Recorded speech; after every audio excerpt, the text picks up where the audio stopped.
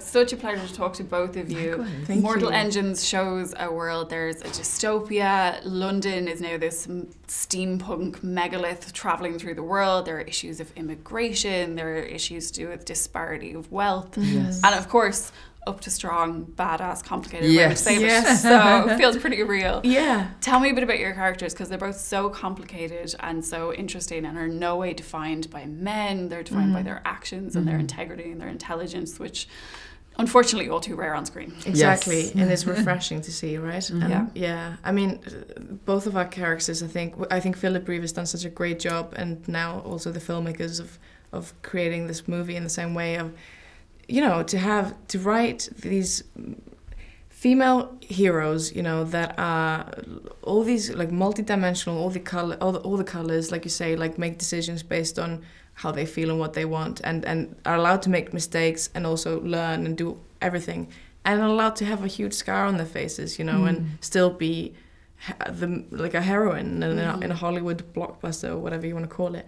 I think it's great, and it's great to play a character like that, and when you're not worrying too much about, like, you know, what you're wearing and if you look good enough, or like know that people are like thinking about that all the time. And it really helped, you know, having like female producers, you know, Fran Walsh and Philippa Boyens, producers and writers there on hand all the time, that kind of gave you that feeling of that you know, that you are everything that we are as human beings, rather than just kind of pretty and sexy and playing that part.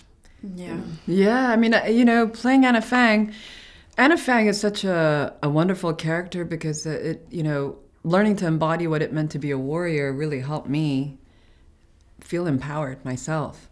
And I think that there's an athletic level to her, you know, the martial arts fighting level, and I was lucky that I grew up doing martial arts and I was doing it as an adult, and so that came in handy.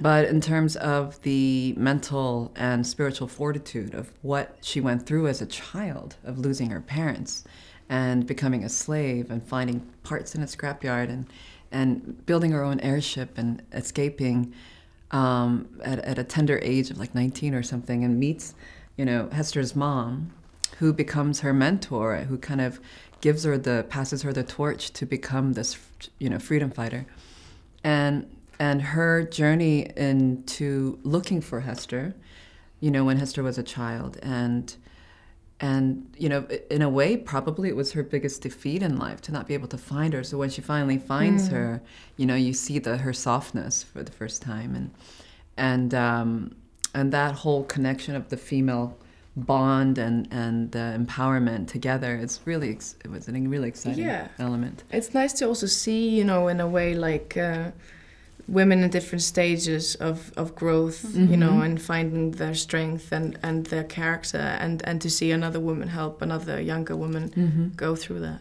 Absolutely. And there is this incredible bond between your characters, but the books were written in 2001, but feel so incredibly relevant, and there are allusions to Brexit and Trump and immigration. Does that make it all the more powerful when you can see how the conversations after this film will really talk about today's world and today's politics? I think so. Absolutely. You know, because it's unlike a lot of the blockbuster films out there where you get really entertained and you enjoy it and then you forget about it. This has something really special, I think. Same with what you're talking about. You know, there's all kinds of questions raised about the way our society is today and the way our civilization is on a really divided, you know, path. Yeah, and it makes you wonder about, like, also, you know, consumerism and how we're treating the planet and how we're treating each other as people, and the divide, and, you know, and it's nice to see all the characters, like, in the beginning, they're all on their own journeys, so focused, like Hester, for example, on, like, I just need to kill this man, I don't care if I die or whatever. But to see people opening up and listening, and like Hester and Tom do to each other, and learning about each other, and then, you know, when Anna and Hester meet and everything, and to see people figure out, you know, what they can do as a whole and how we can be stronger as a whole, I guess. Yeah. And I suppose the whole idea of a dystopia existing but promoting empowerment and action amongst young people, absolutely. Exactly. Absolutely. And I think that is so important today. Yeah.